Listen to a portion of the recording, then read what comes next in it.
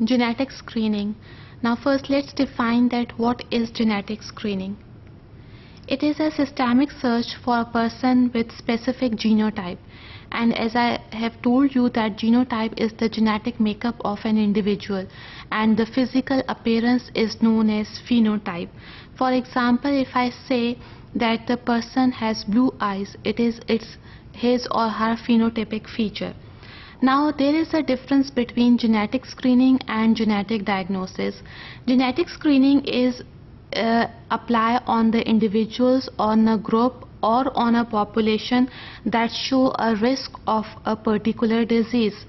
Then if we look at the genetic diagnosis definition, then keep in mind that gene testing is related with the single allele interaction or with multiple gene interactions. So this is how we can differentiate between genetic diagnosis and genetic screening.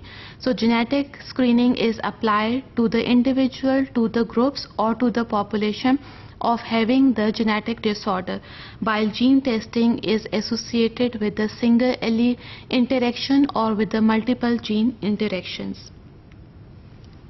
Now, what is required for genetic screening? It is simply the DNA, and DNA is the genetic material of an individual. It is the only requirement for genetic screening.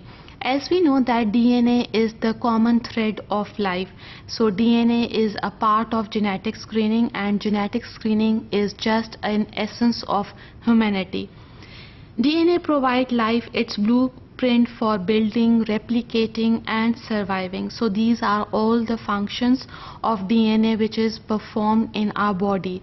Once we know the structure and function of the DNA, we can completely understand the essence of a human body. Now keep in mind that if we look at the structure of DNA, it consists of nucleotide base pairs, phosphate group and deoxyribose sugar.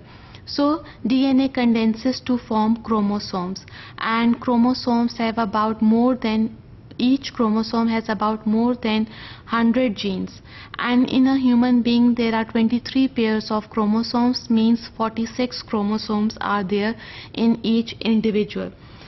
Then allelic pairs make up the gene, and gene is the unit of heredity. So DNA is used in genetic screening that unlock the mystery of life. Number of ethical issues are related with genetic screening. One of them are the religious issues, and again the religious thinkers here believe that it is playing with the God. So again playing God factor is involved in genetic screening. Then genetic screening is very much expensive, and it can not only utilized by the rich community, it can also affect the poor community of any country. It can lead to different psychological and emotional distress to the individual. For example, anxiety, depression, loss of hope, helpless, loss of control on life. Now there is an ethical issue that whether genetic screening should be done for common diseases or not. Then there are two schools of thoughts. One of them say that genetic screening is a part of medical record. It should be a part of medical record because medical record is kept in special confidentiality and privacy. So there is a unique relationship between the physician and the patient, and we can't ignore the importance between them, importance of this relationship. Because of this confidentiality, patient can confidently share the issues with each other. Then the second school of thought says that genetic screening should not be part of the medical record, क्योंकि आप DNA sample ना सिर्फ blood sample से दे सकते हैं बल्कि अपने saliva से, फिंगरप्रिंट से, hand swap, skin swap from anywhere else.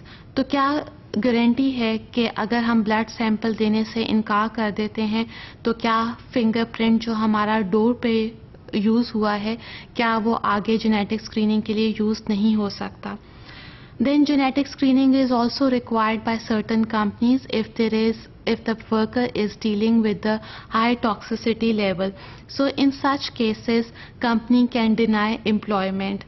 Then social services are in major issues, and insurances benefits can be denied by the insurance companies for giving the persons who are suffering from mutations.